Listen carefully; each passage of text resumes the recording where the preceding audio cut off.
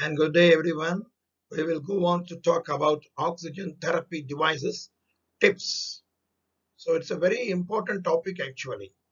And we should all know that oxygen is a drug and it should be prescribed like that. You should not prescribe to staff that, okay, give oxygen. You should tell that you should want to give that oxygen in a prescribed device, in a prescribed dosage. This is what is the message that I'm going to give you today. So today, this is the Institute Mahatma Gandhi Medical College. Currently, our Professor Dr. Ravi Shankar is the Director of Sea Dreams. So what is oxygen therapy? Is the administration of oxygen at concentrations greater than ambient air. 21% is the normal atmospheric oxygen. If you want to give more than that, then it is what is called oxygen therapy. It's an administration of oxygen at concentrations greater than 21%. Why? We want to correct or prevent hypoxemia. Oxy plus gene. Well, how was it actually came this name? It is the genesis of an acid. Oxy means acid. Gene means genesis. So whenever we take in this gas, the acid was produced. That is carbon dioxide. That is why Priestley called it as oxygen. So when to give oxygen? Where can we diagnose hypoxia? When the PaO2 is less than 60 millimeters or oxygen saturation is less than 90%. This is what is called hypoxemia. In infants, it may be slightly different. Or when we think it is reasonable to administer, yes, saturation is 91, but I think that it is reasonable to administer now, get the saturation up to 95 or 96 to decrease the work of breathing or decrease the respiratory distress, whatever you think is the reasonable reason to administer oxygen. In the post-anesthesia period, supplemental oxygen is to be administered to all patients during emergence to prevent tissue hypoxia. Okay, we can give for some time, a few 10 minutes or something like that. But some factors favor prolonged therapy. What are these factors which favor prolonged oxygen therapy in patients who have undergone general anesthesia? These are the pathophysiological factors: hypovolemia, hypotension, anemia, cardiorespiratory distress, shivering, analgesia factors, IV opioid infusions, surgical factors, upper abdomen, all these things, yes, we have to keep in our mind. We need supplemental oxygen for an extended period of time. Regarding oxygen therapy, everyone is no hypoxia, cytotoxic hypoxia, all these things. 4 types of hypoxia. In hypoxia, it is very useful. In cytotoxic hypoxia, not at all useful. In the intermediate periods, anemic or stagnant, it may be useful. So what we are targeting oxygen therapy is only about hypoxia. What are the clinical clues? Okay, now I'm going to give oxygen. I'm going to diagnose hypoxemia. What are the clinical clues? It may be lung tachypnea and dyspnea, tachycardia, hypertension, arrhythmias, palpitation, hematology, anemia, CVS, CNS, restlessness, disorientation. Even it may be nausea, vomiting, what we commonly see in hypotension, hypoxia, in spinal. So what is the inference from this? We are clueless. Anything can be an indication of hypoxemia. Why this important is a normoxic breathless patient may not benefit. Oxygen is 100%, but the patient is slightly breathless. We don't know the cause. Yes, it is not of much benefit. Why to give? Relieve hypoxemia, prevent hypoxemia. This is what we told first. Why is the administration? Relieve or treat, prevent. It also uses to reduce the work of breathing. Reduce, you can see patient is around 30 per minute, you start oxygen. The respiratory rate comes down to 24 or 25. This is common.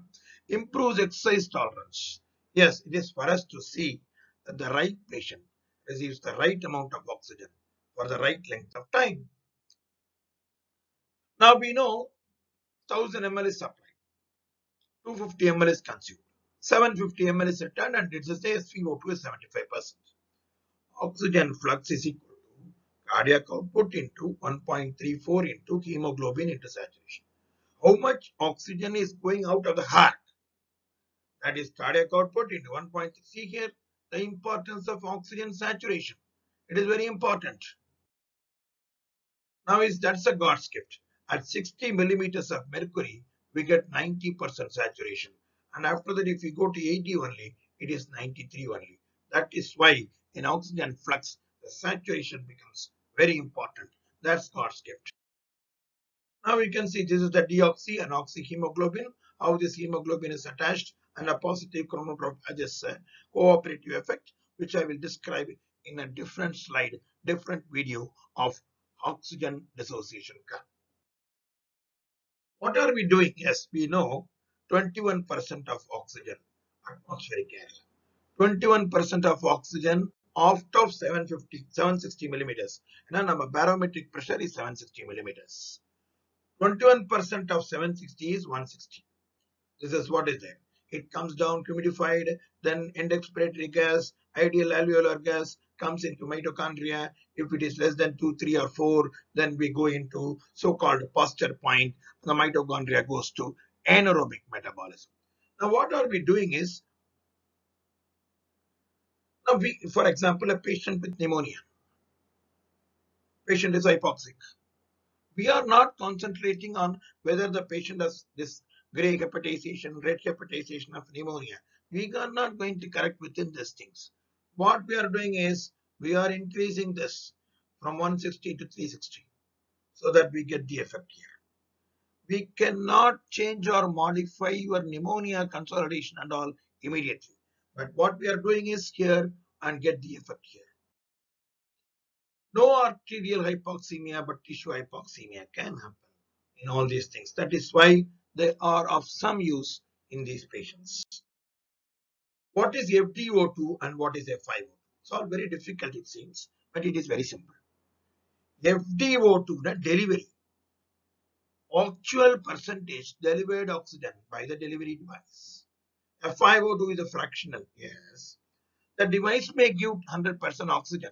For example, if you give a nasal prongs, from that nasal prongs, what is coming? 100% oxygen is coming. So the delivery of the oxygen is 100% only. But the patient may breathe only 24%. If you put a nasal prongs here, the FiO2 may increase from 21 to 25 only. That is what is very important. So in simple words, the device may give 100%, but the patient may breathe only 24%. What are the reasons for it? Device, oxygen flow, patient's efforts and flow, minute ventilation, mouth breathers. For example, if you are giving through the nose and patient is breathing through the mouth, what oxygen you will get? Nothing. So we calculate and give, whether it is correct or not is a question, because all these reasons actually influence your FiO2, whatever be your FtO2. Now, how do we classify oxygen delivery devices? Low flow systems, reservoir systems, high flow systems, and enclosure systems. These are more important in a scientific or a conceptual manner to understand the oxygen therapy. Variable performance and fixed performance.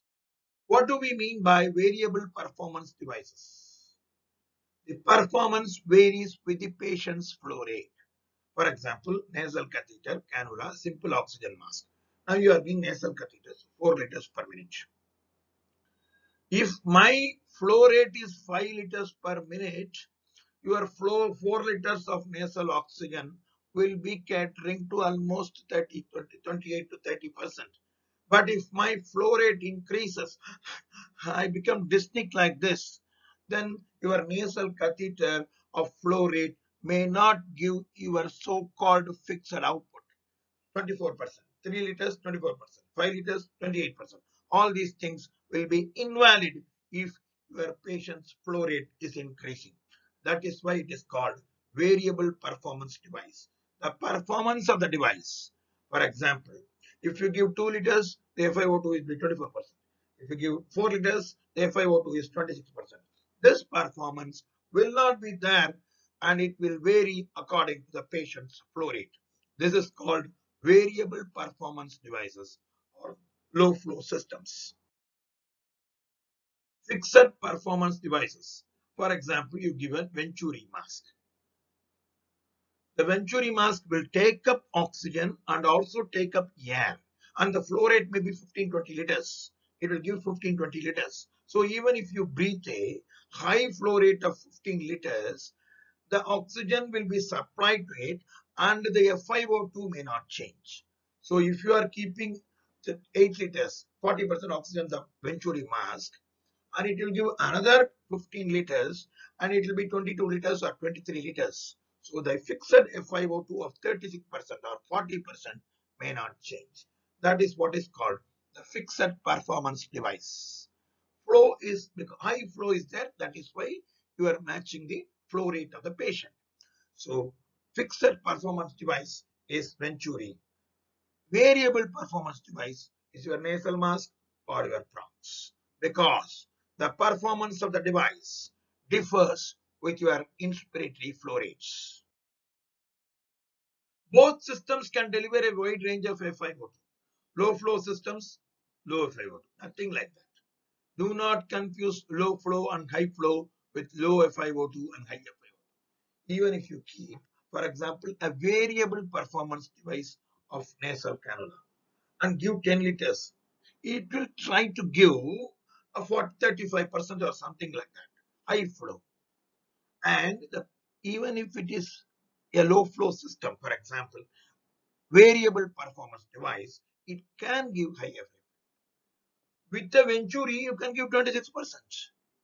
So performance device is different from FiO2. A fixed performance device like Venturi can also give 28%, while a variable performance device like a normal face mask, Hudson mask, can also give 40%. So fixed performance, variable performance, differing FiO2s can be given. These two things don't match. Now we will go to some examples of devices. This is a nasal cannula. You see 1 liter 0.24. This is what I am telling. With 6 liters, you can try up to 40% FiO2. So it's a variable performance. Simple, well tolerated, non-claustrophobic, available for infants. Feeding is possible. Mobility is possible. Humidification is not required because it uses the natural humidification of the nose. When we are breathing through the nose, humidification is not needed. That is one of the best advantage of your nasal cannulas. It's a variable performance device. For example, this 2 liters, 28% will be there only if the patient's flow rate like this. If the patient's flow rate like this will not be there. That is why it is called variable performance. Slowly tie the knot here. This is very important. This is a very critical step in the, because oxygen evidence, then the patient will start pain for this. If you have a nasal catheter, gagging, positioning, high flows is possible. No reservoir, there is some reservoir is here. So this is a nasal catheter. There is some reservoir. Should not use suction catheters. They may cause injuries. These are some of the things. The mustache reservoirs, pendant reservoirs, they may give 10 ml or 60 ml reservoirs. If these reservoirs are there, then it will slowly move towards fixed performance. That is what we should understand. There is some reservoir. You are giving nasal prongs. There is a reservoir. If the flow rate increases, he will not directly inhale from the atmosphere. He will also inhale from the reservoir. That is why it may try to go towards from variable to fixed performance device. Use nasal cannula in conjunction with air-driven nebulizers to deliver who require nebulized drugs and oxygen therapy. You should not use oxygen as a nebulizing solution. The power, use always motor power and then supplement. This is what is commonly done mistake. Oxygen source pani nebulizer connect. that is not to be used. Transtracheal catheters, this is an in-hospital sterile percutaneous thing, and they can go home, no nasal irritation. If they want long-term oxygen therapy, yes, home oxygen. This we will not know what is this Bluetooth or oxygen. Yes, this oxygen is possible.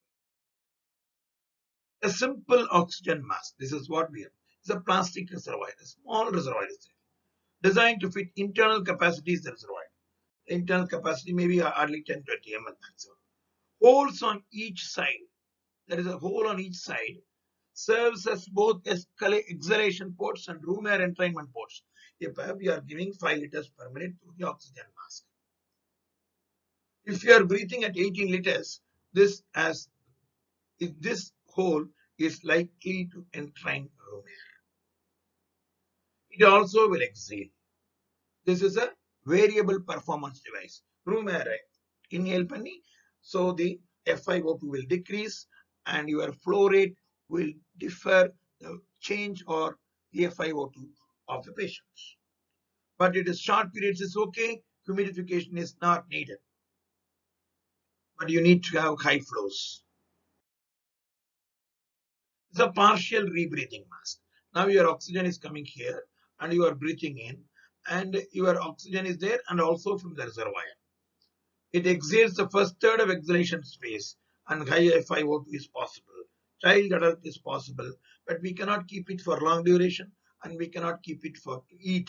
This may give up to 60 to 70% partial rebreathing mask. Now I am going to the most important step of non-rebreathing. The same as the partial rebreathing. There are two valves here, one side.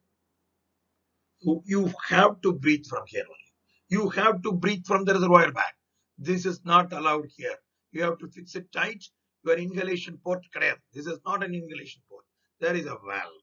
So this valve does only this, and to prevent whatever is there, it will only allow exhalation. So 100% non-rebreathing mask, 100% FiO2 is possible if you have a good airtight mask and a good flow and reservoir is proof.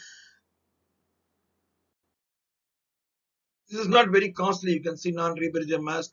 It's only 1,300 and it comes to very less than that. High flow aerosol. Oxygen is forced through a jet orifice. It entrains both air, gets humidified from a bottle of water, and there is a Briggs adapter. So this is what is called the oxygen aerosol nebulizer jet orifice. This is not commonly used. So we will go to high flow systems. Now we have seen nasal bronchs with reservoirs, without reservoirs, normal Hudson mask. These are all low flow systems. This is a misnomer. It's all variable performance devices. Performance differs with flow rate of the patient. Now we go to high flow systems or air entrainment masks. FiO2 of 0.24 to 0.6 is possible. Now we are giving oxygen, air gets entrained, and this is there. Now actually what we have to do is we have to give a small corrugated tube here so that the patient here there is a noise here. If you keep it like this, the noise will cause disturbance to the patient. So we need to have a small reservoir like this. So this gives a total flow maybe up to some 30-40 liters. So your so-called high flow rate will be matched by this. So the FiO2, now you give, this is some FiO2, this is color coded. You'll give this, this will give FiO2 of 30% or 32%, whatever be the inspiratory flow rate. High flows, patient's inspiratory flow is matched. FiO2 is controlled, fixed FiO2. Very ideal for dyspneic and discomfort. Distressed patients, uncomfortable for extensive period. We cannot measure FiO2. So there may be a problem here, obstruction because of the secretion, or there may be a problem here, obstruction because of the secretion. That is what we need to monitor. Sometimes we keep 40% oxygen, Venturi device, the patient after some time will slowly deteriorate. So that may be because of your secretion here obstructing here or your secretion obstructing here. Beware of secretions. The calculation of our oxygen devices, the equation can be adjusted to find any unknown values. Okay. Now there is something called a GIN, gas injection nebulizer. Pneumatic nebulizer, no entrainment, 2 flows, FiO2 of 1 is possible, up to 40 liters is possible. FiO2 1, 40 liters. So it's a fixed performance device. It's a pneumatic, no entrainment. There are 2 flows. So it's also available. GIN, $200 means it is around, how much is the cost? So less 15,000. It is available. 100% oxygen is possible and 40 liters of flow rate is possible. This is what is called the pulse demand oxygen delivery. When we inhale, the valve will open and will give oxygen. For example, in mountaineering, you don't need to waste gas. Inhale per mother, the oxygen will go in. And then during exhalation, the oxygen will not go. There is a valve. This is what is called pulse demand oxygen delivery.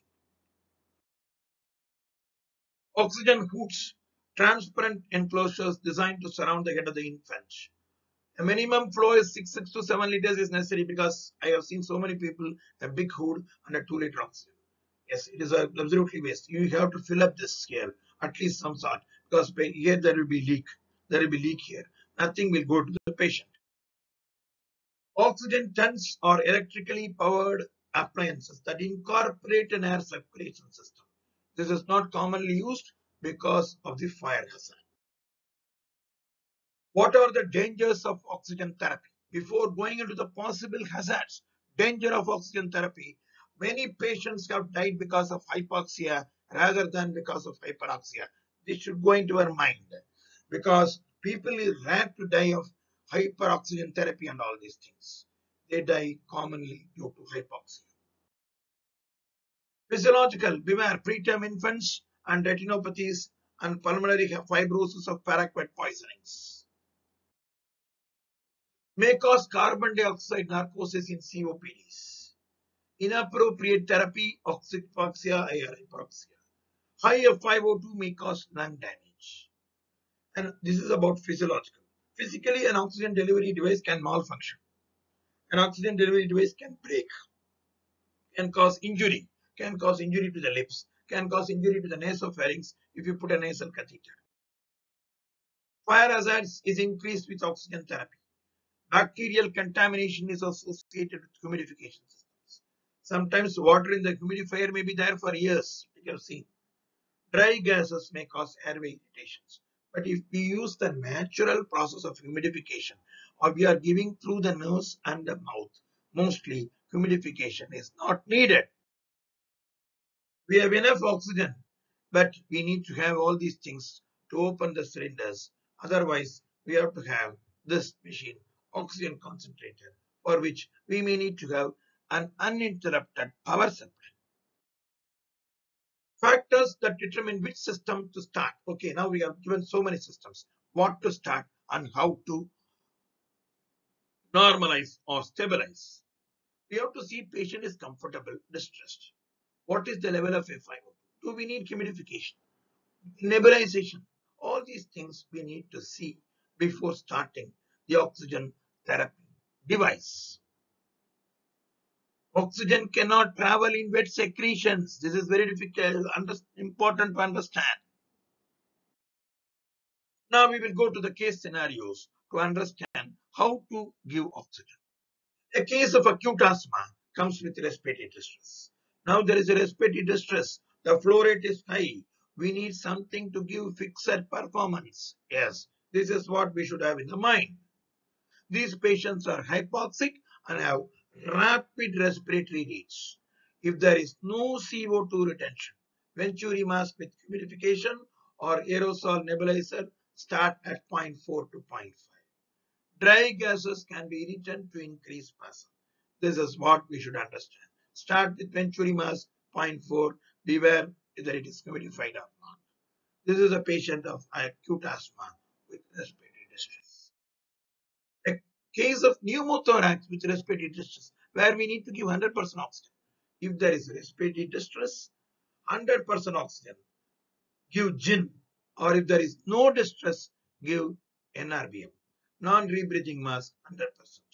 Without much distress, NRBM. With much distress, GIN. And there is no prolongation of putting a hole and do an ICD. Till then, you do this. A routine post-operative laparotomy patient. These patients need supplemental oxygen through a Venturi mask or a nasal cannula. FiO2 0.3 is enough. Sometimes if there is a distress, for example, a laparotomy, and we have not catered into much of pain relief because we cannot top up an epidural because patient is sick or sometime on noradrenaline. So we have not completely de-affronted the post-operative laparotomy for pain relief, then the flow rate may be high. If you are completely de-affronted, the patient is breathing normally, doing exercise, then maybe you need to give only nasal prongs. But if the patient's flow rate is high, we may need Venturi mask. A routine infarct. If there is no pulmonary edema and distress, a nasal cannula 0.3, this will not tinker coughing and drinking. And there are some studies which they say it's not much useful. Like a case of facial-maxillary trauma with hypoxemia, a partial rebreathing may be useful. Nasal cannula catheter contraindicated. An infant with a croup where we need humidification. Because croup, like we need water to be in. COPD patient and FiO2. The patient's conscious status deteriorated. ABG-PaO2 and PaCO2 of 75. So we don't need PaO2 of 80 now. We come down to 0.4 to 0.3 and the PO2 to 70. Let there be some hypoxic drive and your PCO2 may come down. Or otherwise we may go to NIV or something like that. So don't keep the FiO2 high to maintain a PaO2 of 80 in patients with COPD, where they are likely to retain carbon dioxide and go into narcosis. Supplemental oxygen may not correct all hypoxemias. This is what is important. We may need to give mechanical ventilation, we may need to give CPAP, we may need to give blood or fluids or as appropriate. Some patients may help themselves like this. Oxygen is a drug. Don't stay, stop, give oxygen.